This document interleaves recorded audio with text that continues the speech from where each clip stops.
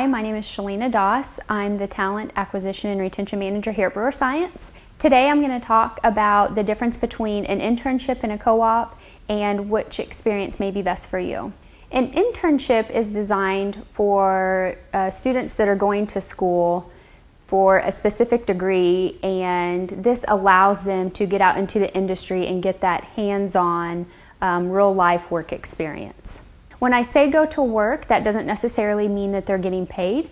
Some internships are paid internships, and some of them are not paid.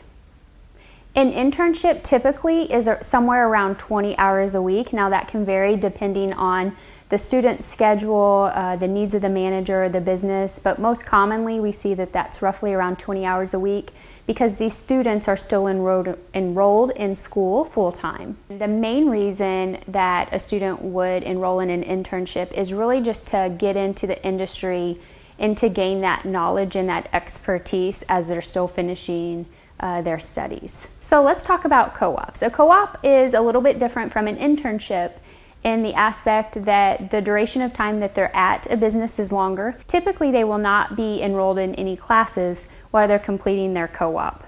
When a student enrolls in a co-op opportunity, they're typically taking 1 to 2 semesters off of school, and they're devoting a full 40 hours a week to being at a place of employment or a place of business to really learn whatever that skill set is, whatever they're pursuing their degree in.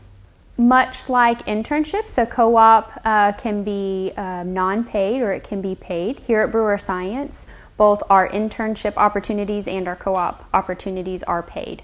There are really 5 main reasons that you would want to enroll in either an internship or a co-op while you're continuing your studies. For one, it gets you that industry experience. While going to school, you're going to learn everything academically that you need to know, but having that actual hands-on industry and experience will just put you ahead of so many others when you do graduate and it's time to start looking for positions. It also really helps to start building relationships. So for example, at Brewer Science, if we have a position come open and we have an intern that's already a part of our team, we already have an idea of the work ethic and the quality of work. That person is more than likely going to be chosen over somebody who's just fresh out of college that we don't yet have that relationship built with. During a co-op or an internship, it gives both the employer and the employee an opportunity to really see if it's a good match. So as an intern or a co-op, it gives you the opportunity to take a look at that company and see what their values, what their missions are, what kind of benefits they're going to offer.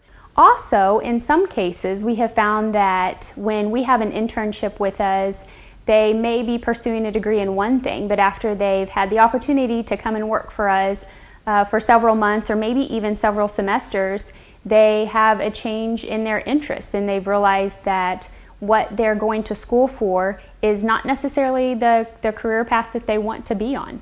I hope that I've been able to illustrate the difference between a co-op and an intern and to give some definition behind each one and really what the purpose is that will allow you to decide, one, if you're interested in a co-op or an intern position, and two, how that experience can help you.